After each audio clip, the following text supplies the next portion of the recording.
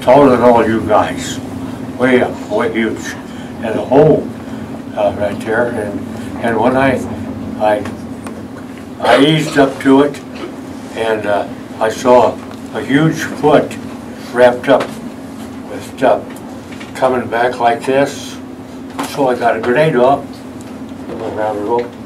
He went out the other side. So that was the end of that. And the sergeant came down and he thanked me. And then we had another. I got a sword that I had for a long time. I got it at the end of the fighting. One of the actual, his picture was in there, actual commanders of Okinawa. And there was 2 other guys with him. But Kunishi was the name of it. And we saw them go in. And they had to be taken care of. So I come up with a Jap sword. That's it. Do you remember the name of the ship you were on? Oh, I was on about 8 of them. On about 8. The one that I remember most is the, we called it I forget, we had a name for it. It was, they didn't have enough bunks and stuff for the men, so many men.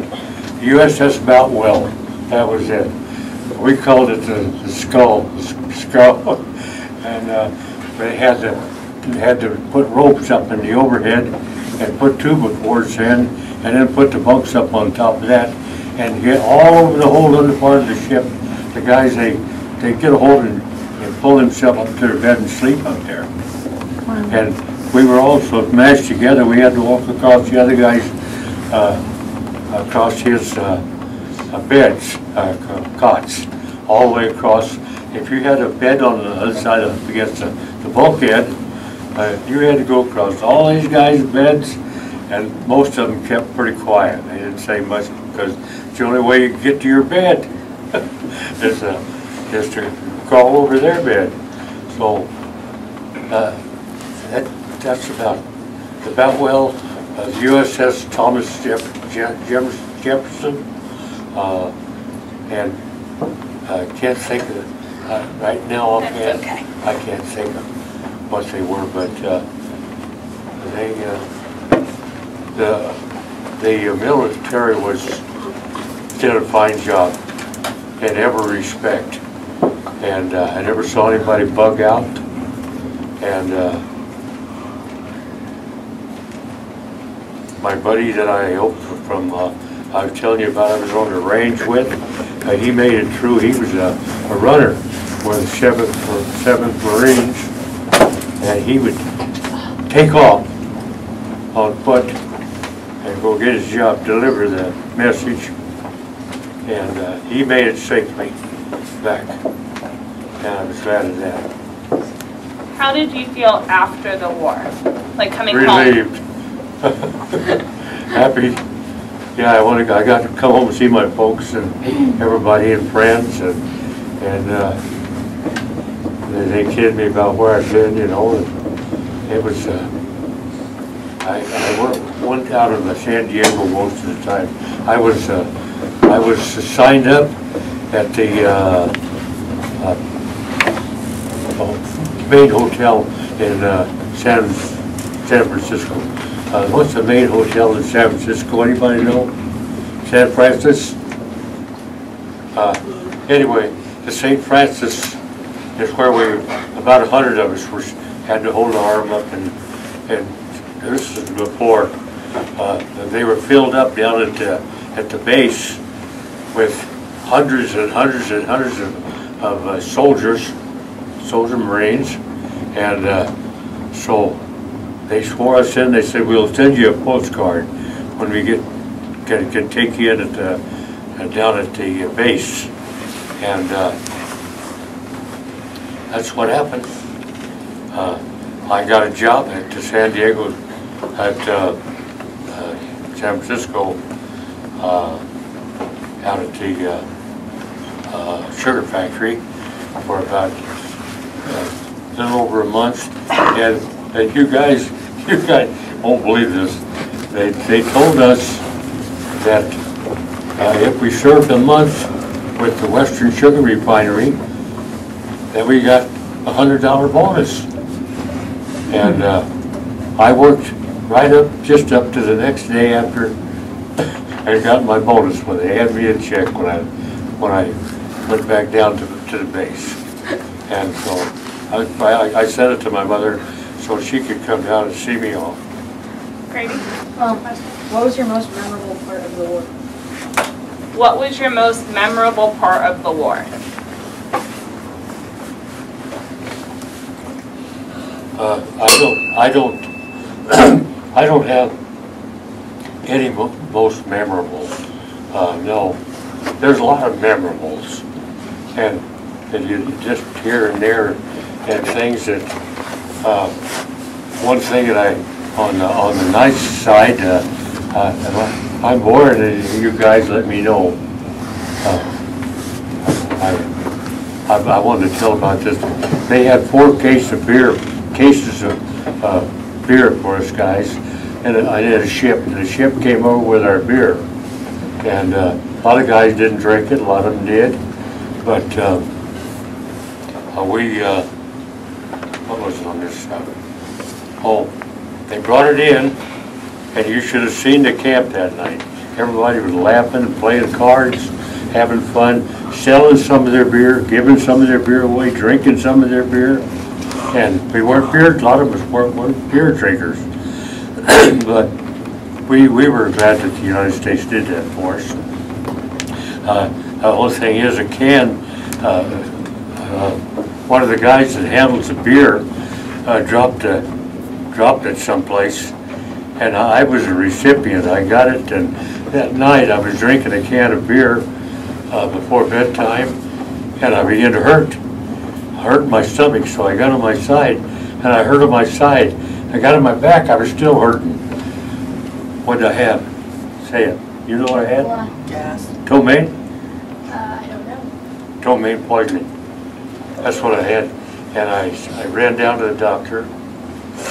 I said, I need some help. And the corpsman was there, but not the doctor. The doctor had left and gone somewhere. But the corpsman said, drink water, drink water, drink water. So I went back and I drank water all night. And I got up okay the next. I didn't have so much pain in the morning. So the beer was a good thing, but it was bad for me. Okay, Destiny? How old were you when the war ended? How old were you at the end of the war? I was 3 years older than when I went in. So 21. Yeah. I was, let's see, I went in at 18, 19.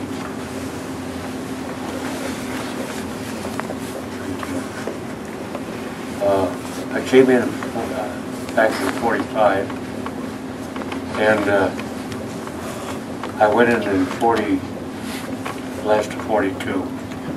So I was about 18. Let's see, in China I was 18. I was about 20, I think, when I landed. About 20. I spent 2.5 years over. What advice would you give for the boys and girls who want to enlist in the armed services today? Talk to your mom and dad and use your own judgment, because some have a tendency to want to go military, some don't want any touch of the military. But a lot of those people that didn't want anything to do with the military, they had other important jobs that were just as good, you know, as far as winning the war. And you ask a question. Oh, how long did you serve total? How long did you serve total? Like your total time serving? I do what? How long were you in the military? A little over 3 years. Okay. Did you have any way to communicate with your family when you're out? Yeah, I spent the 2.5 years, and the other time was in boot camp and out at Camp Pendleton. And Camp Pendleton was one of the jumping off places. We had special studies there, and then we went down to San Diego, and they had another facility there. It was for us to stay there until the ship was ready to go. And so we hung around there and played cards and watched the movies.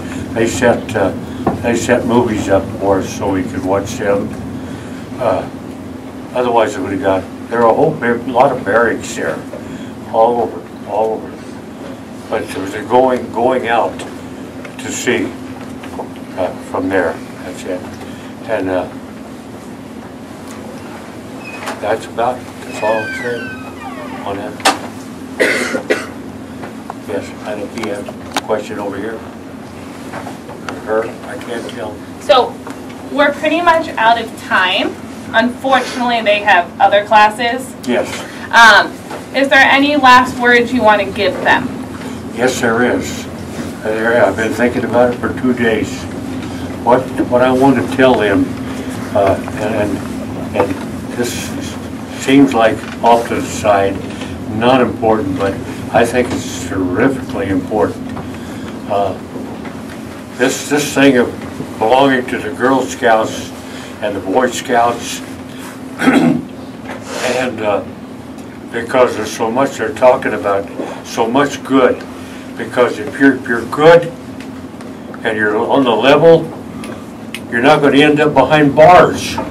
Who wants to go up there and look out of a bar and have somebody else try to bother you or punch you around and everything? And forget it.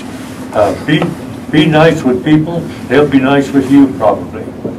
And just if you do that, this is what I wanted to tell the students. I wanted to get that in too, because I was in Scouts for 3 years. It made an impression on me, and I came out. We had all kinds of trailing going, and we had a scoutmaster that was he had been in the First War, and he taught us marching and all kinds of stuff, and it just